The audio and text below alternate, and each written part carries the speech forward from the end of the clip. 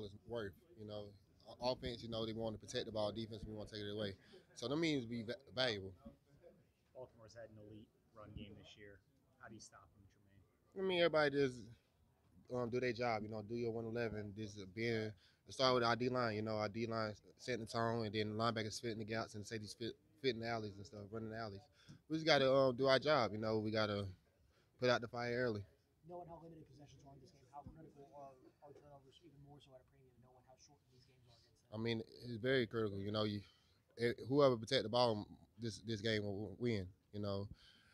Lamar is a dynamic quarterback, and then we got a explosive offense, so we just got to protect the ball. Does it feel like a heightened game that it feels, Callahan said it's almost like a playoff game in November?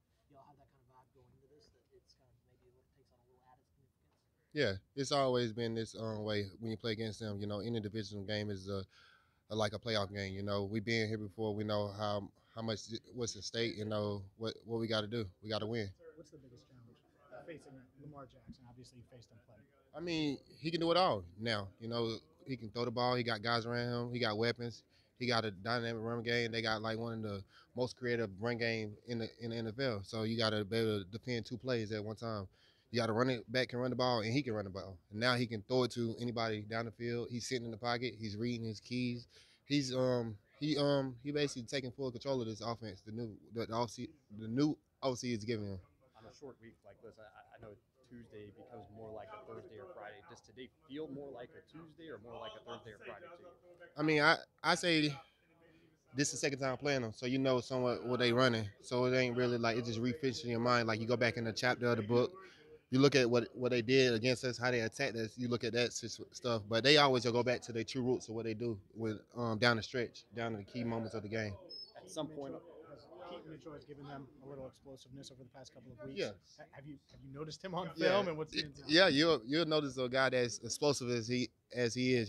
This guy can just take a draw, like 40 or 50 yards to touchdown. That he circled the whole defense, and then you see him getting the screen pass, being explosive, like 30 yards a pop. So every time he touches the ball, he's dynamic, go the distance. at some point during a short week, does it finally start to feel normal instead of being crunched and condensed like the night before the game or the day of the game? Does it finally start to feel normal at some point? I mean, you got to make it feel normal. You got to figure out ways to get advantage. You got to study the gameplay even more. You got to watch film more. You got to pay more attention to details and understanding the game.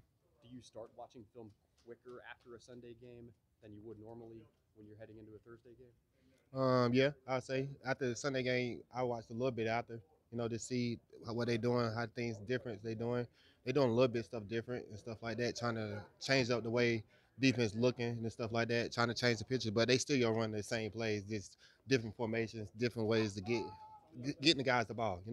He got his guys he want to get the ball to, and then Odell is more getting the ball more now. So we'll be right. You mentioned